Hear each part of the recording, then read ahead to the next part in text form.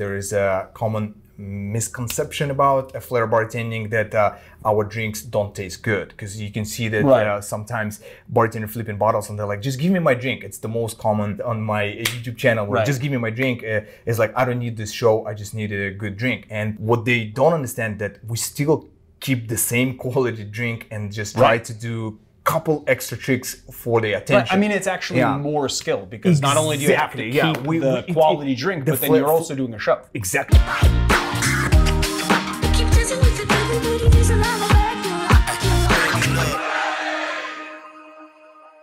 Flair bartending should never slow down your service, or should never, you know, like, people shouldn't wait for the drink. Of course, if the bar is busy, if it's 3 deep, maybe we'll just do this really quick, or if we'll have time, do one simple trick like this and keep serving. Because, I mean, it's because it's the movie Cocktail that did a disservice kind of to the flair bartending thing, right? Because it made it popular. Yes. But then at the same time, like, it provided like an unrealistic view of what it is, right? Yes, if you see closely in the movie, my friend John Bandy, he trained Tom Cruise for movie Cocktail. Right. He's a great guy, and the thing is, he was working back then at the TGI Fridays, and the TGI Fridays, they're serious about their flair. Yes, they didn't have like working flair thing though. They had only kind of like 1/4 ounce, maybe, you know, like half bottle exhibition flair. That's why all the tricks you see in the movie, they from, you know, like this kind of like competition style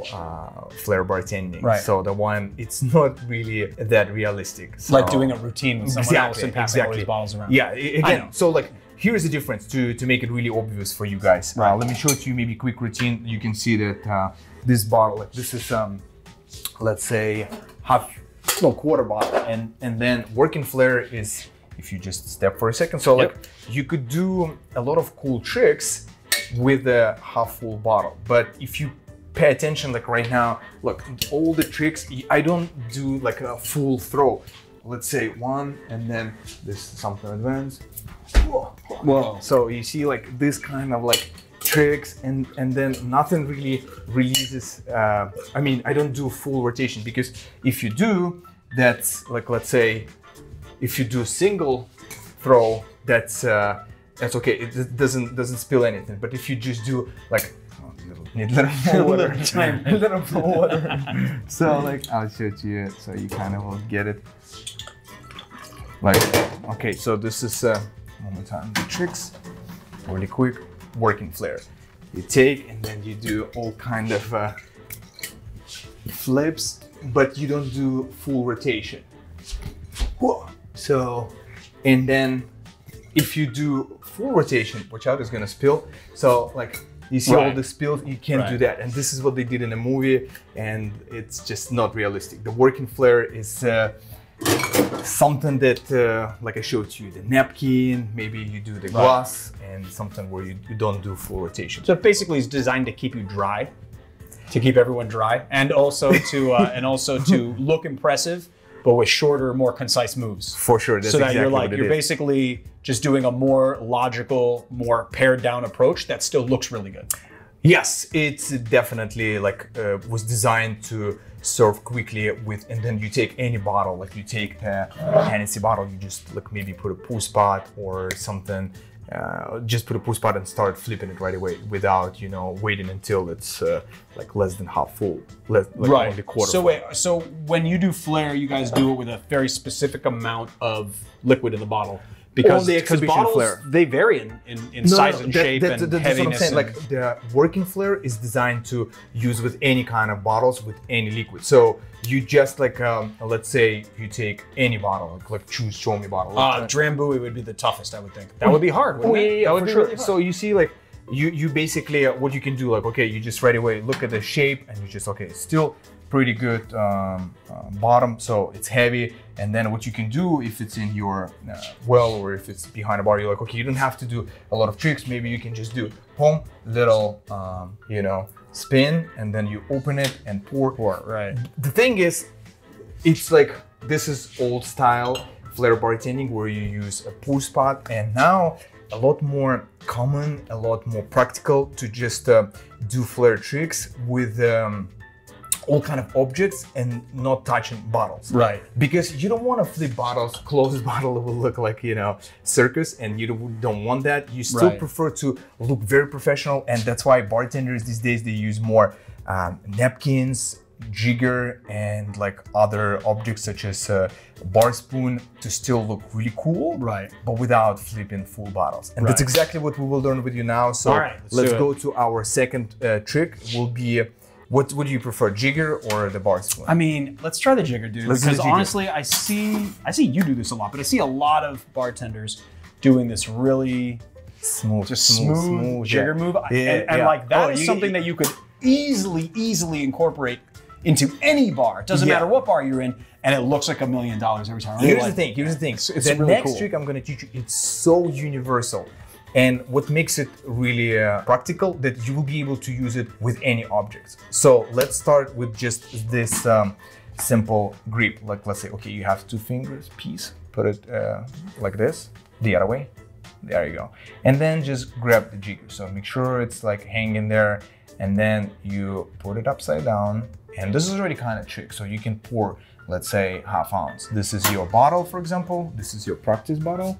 And then use it like, let's say, you can do palm, pour. There you go. It's just try to make it, there you go, there you go. Instead of moving it like this, so do like a full circle. 1, 2, always, there you go. 1, pour. So, and pour. And that's why like you got to do it really quick. Let's say 1, pour. So try it. Reverse, boom.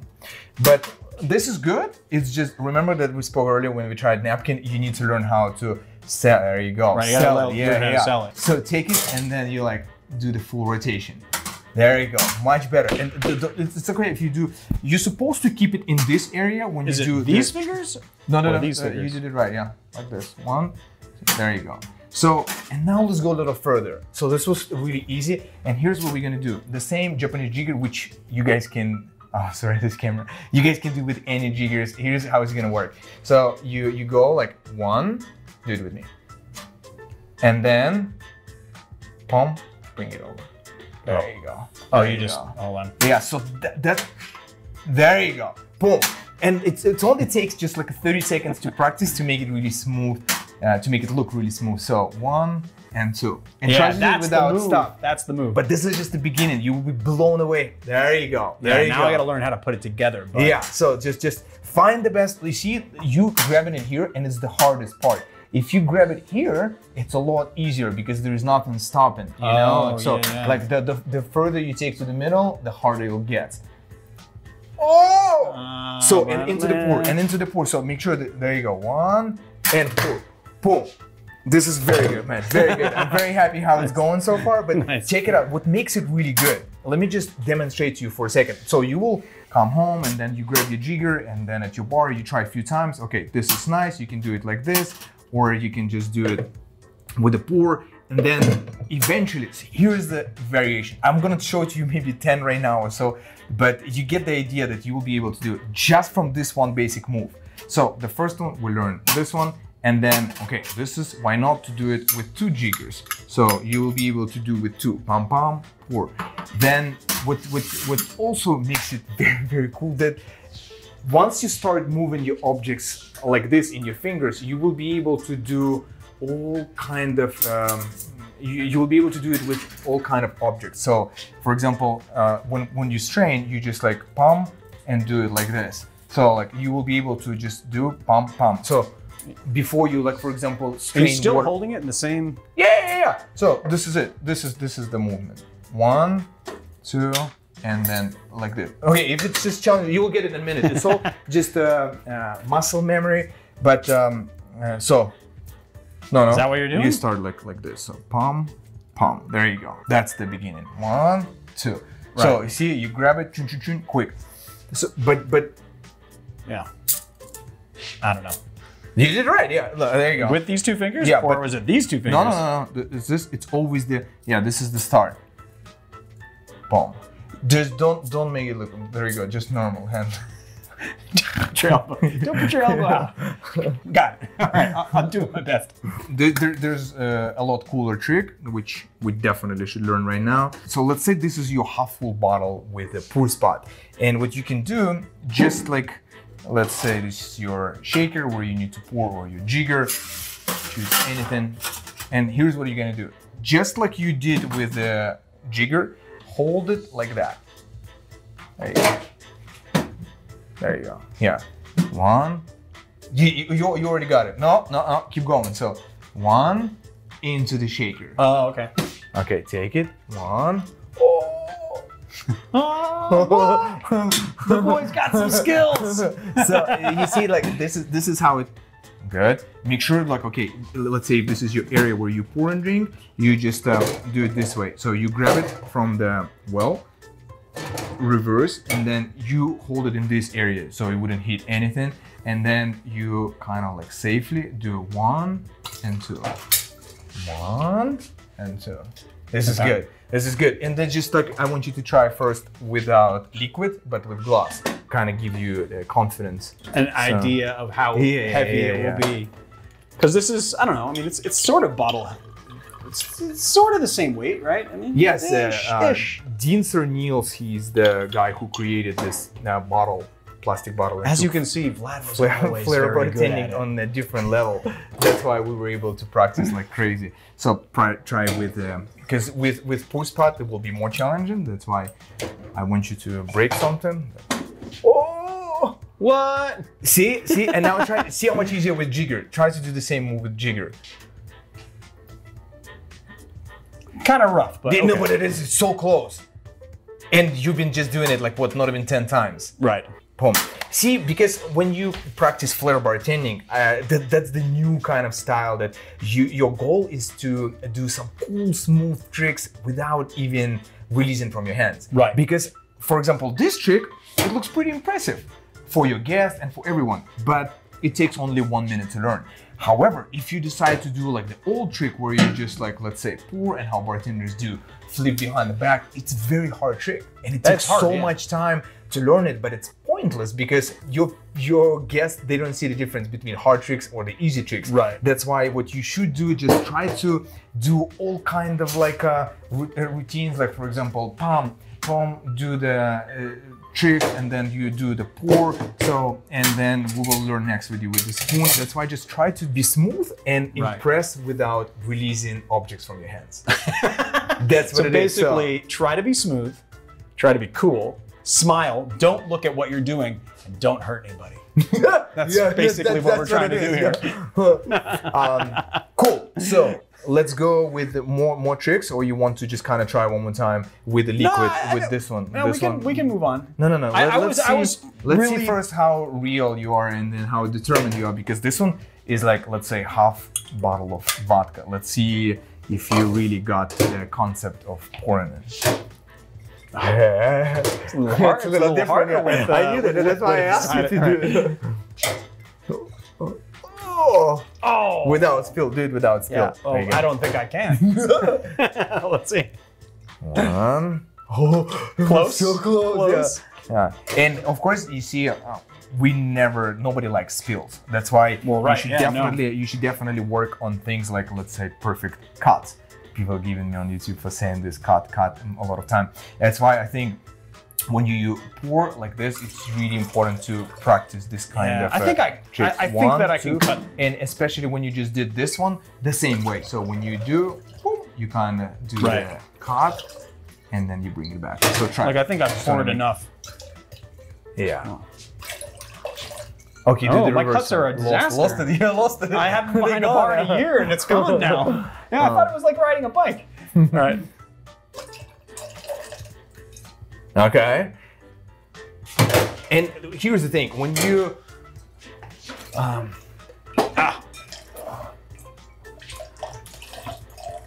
lost all my skill. I think really important to also learn cuts, because here's the variations that you can do, and do variation number 1, cut into the other one, cut. So that's why it looks beautiful. That's exactly what your guests want to see. So it's not really showing off, it's just showing beautiful work. There you go. There you go. One thing to keep in mind when you do it again, if it's a more than half full, like when it's less than half full or half full, you can do it just like this, 1, 2. But once it's full, so you would need to give yourself a little more room and make move wider, so that way you wouldn't spill. Right. That's it. Cool. So you're just like using the, well, I did that wrong, but you're like using the weight of the bottle. Yeah, exactly. So, and you will just see if you just do the spin only with neck, beep, you will still spill. But we hate them, so we don't want to spill anything. That's why you just keep practicing until it's perfect. So now let's say you need to imagine that you're making a cocktail, and of course it starts with a napkin, and then you go do all your spirits with the jigger. Now we got to that part, and let's say you already put all your ingredients in the mixing glass. You need to stir them. Right. And I wouldn't recommend to do all tricks in one routine. Of course, you just need to choose one. If you already did napkin, you don't even have to do the rest of the tricks. But if you just maybe haven't done napkin or already show it and that guest seen it, so you want to do something else, you can do tricks with the bar spoon. And this is my favorite bar spoon because it's a really tall one, but you can do with just a regular like this. This is how you normally would stir, right? So you pour ingredients and then you do the stir. First, just let's say, just like the other trick with the, yeah, there you go, with the jigger, just like with the jigger, just put one spin, there you go, nice. So when you do it with a long spoon, when you do tricks with a long spoon, it looks so attractive. And here's, let me show it to you first what we can do. This is like, yeah, the basic one. Let's say if you keep them here, like on top of your bar, and you just like pick it up, you do the spin and start spinning. So you pick it up like that. Yeah. So you would pick it up like that, and then there you go. And and not do it the way I did it. Do it the way you did. Yeah. Do it that way. It's just not this way. Here's the key: like everything's supposed to look natural. It's not like you pick up, do the trick, and do the stir. So it's like one flow. You take it, and while you spin it, it's moving from here closer to the glass. So this is there you go. There you go. I mean, it still needs a lot of work, but I only started this a second ago. I get kind of like tripped up like here. See, like I don't like when I do it, you have this nice flowing movement. Mm-hmm. No, you I like too. get tripped up right there. No, you didn't. And then like the first one, so that's good. I was trying to do the smile, practicing my smile. So you pick it up, boom, really quick, and that's it. But what you can do, there's there you go. Yeah, while you move with the motion, like so 1, 2. See, I feel like it just gets really sloppy right there. I don't know. No, I like it. Maybe I like it a lot hard on myself. Here's the thing. So this is the very basic one that you can do with this spoon or with the small spoon. You just pump and you start stirring. Yes. Yeah. So 1, and then you do this. But my favorite trick would be this. If you just place it like this, so grab the spoon and you can just push it with your middle finger, palm, and then push it with your finger, and then bring it back to that position. So when you do it fast and smooth, this is the trick. 1, 2, and then you start spinning. So starting position, always looking that way. There you go. Palm, push. Pum, pum, pum, pum, pum. There you go. Yeah, there you go. Yeah. So it's just, if you do it only half a second faster, you're gonna seriously look better than Tom Cruise already. I'm sure this is the easiest trick. Like the easiest version of this trick, I mean. You can just hold it like that, the comfortable position for you, because you know how to do this, and now you know how to do that. So you just do the basic one. 1, push and bring it back and start stirring. There you go. But the horizontal version just looks smoother and sleeker. So there you go. There you go. So version number 1 and version number 2. Practice, let me correct. There you go. There you go. Wow. Nice. Yeah, it's getting there. When you just try a few times, like let's say holding in this position, and then you do 1 or 2, but then start bringing it from the place where you're usually keeping it. So it's more natural. That's why you're like, whoop, and start steering. So it's flow, constantly flow. Right.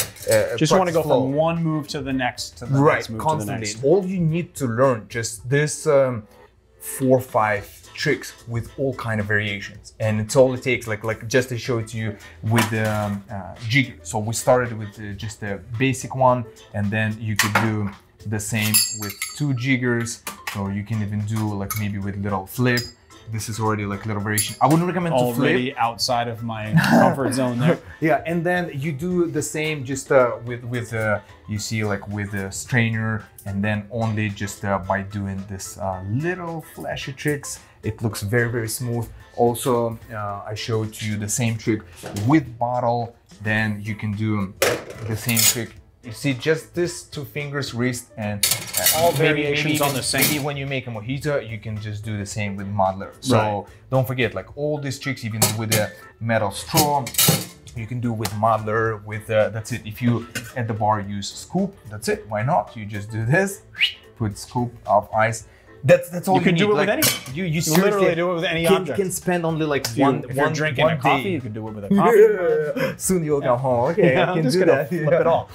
That's awesome. I thought that I was going to shoot a video where Vlad was going to take me out of my comfort zone, and I was going to make a disaster here on the set. But what we actually shot was like a pretty decent working tutorial on flair bartending and like really simple, approachable steps. I spent a lot of time developing this routine because I saw that students in my early days of training, they were struggling. They're just like not happy practicing. I'm like, there's something wrong about it. I gotta come up with a routine that they would feel good about themselves, that they would go next day or in the same day after the training and practice all the tricks at the bar in front of people. Because the biggest obstacle to try something, because you're afraid to drop. And I'm like, I need to come up with the tricks that would be just easy to do. So that's why like this is, I think, would be a way to go. Don't try to just do with this shadow pass with like all kind of like, this one would be hard and you don't even see the bottle and you're just like, wow, there's so much. And then all the balances, juggling, you don't need it. Keep it for the competition and keep simplicity for the bar and for your friends. I love it. I love it. Not just a pretty face, guys, and a good smile. This guy is amazing. He's amazing. I'm glad we did this. So there you have it, guys. This was our very unexpected, very educational. I've learned a lot here.